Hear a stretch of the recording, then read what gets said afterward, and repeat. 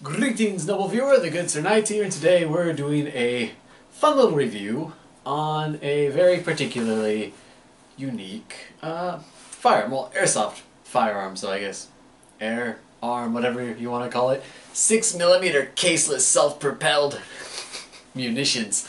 So today's review on the classic Maruzen Walther PPK. So, Walther PPK, known particularly for two very important things. First and foremost, 007 James Bond, and also the gun that killed Hitler. Mind you, also fired by Hitler, but it did kill Hitler, so... Fun fact I learned while actually looking this all up and stuff. So, Maruzen Walther PPK is honestly one of the cheaper subguns out there.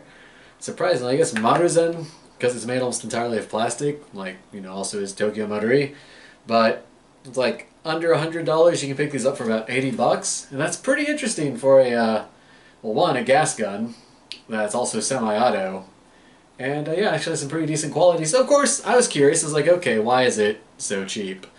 I mean, you've got your sights. The sights are nice little simple sights, nothing too crazy, easy to use, hammer fired. You have your safety here, so if you do have the hammer back and you don't want the gun to go bang, you can put the safety on and it'll reset the hammer for you. You can hit it back to reset. So double single action trigger first time, heavy squeeze to get the hammer going, fire, and then the nice little tighter simple squeeze from there on out. You do have your markings. Let me move around the gun here. You got your Walther marking, all your little 6mm. Now, it is labeled here as a KERS, with the KERS being similar from the MP5K for short.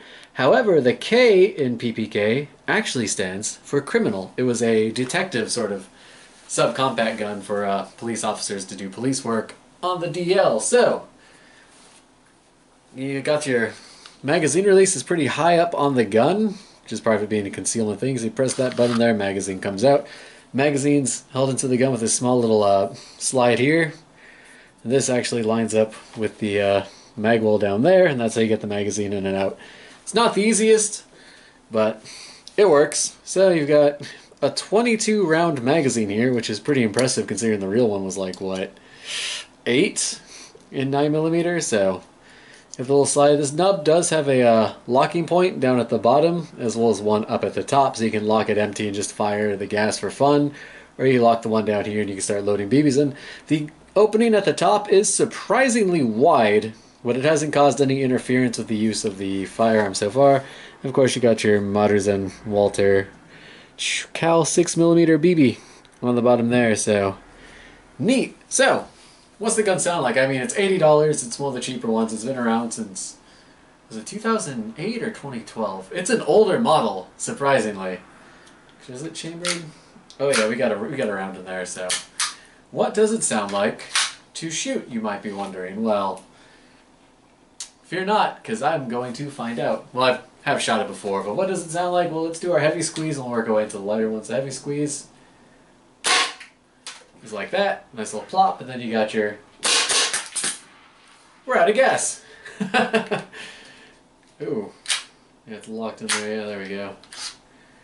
Righto, so, as you can see, it has a nice little pop report to it. The speed is a little bit on the slower side, but it does work. It sounds pretty cool, and ultimately, it's roughly the same size as a finger gun to begin with, so if you're wondering size-wise.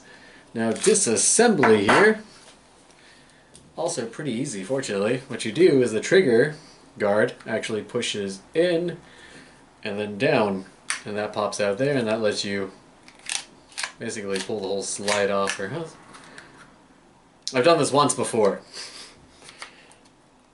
Yeah. Well, it's doing something.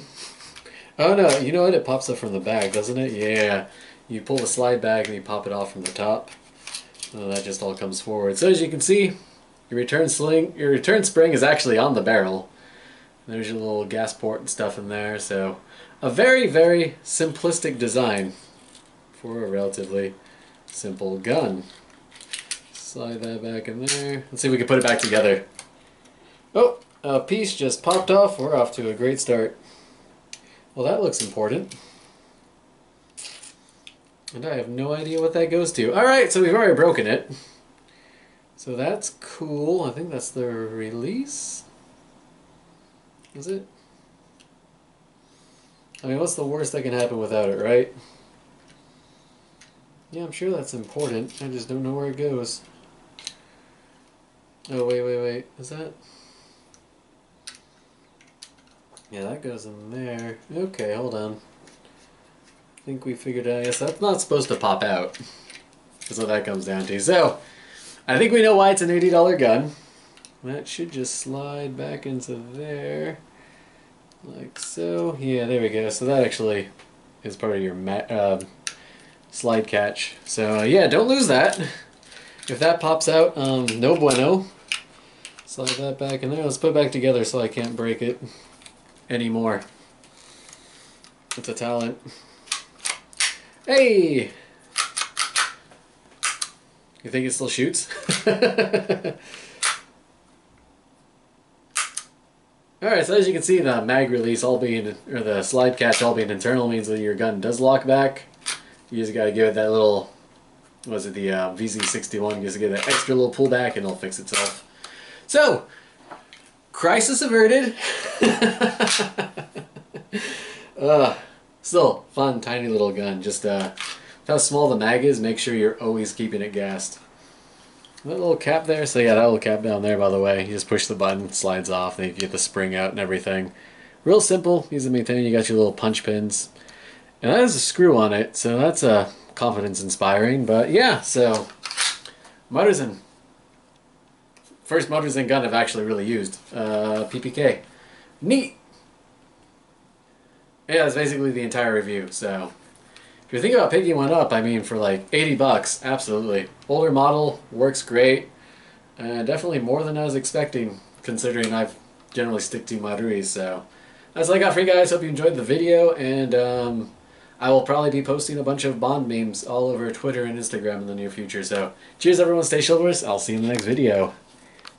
Bye-bye.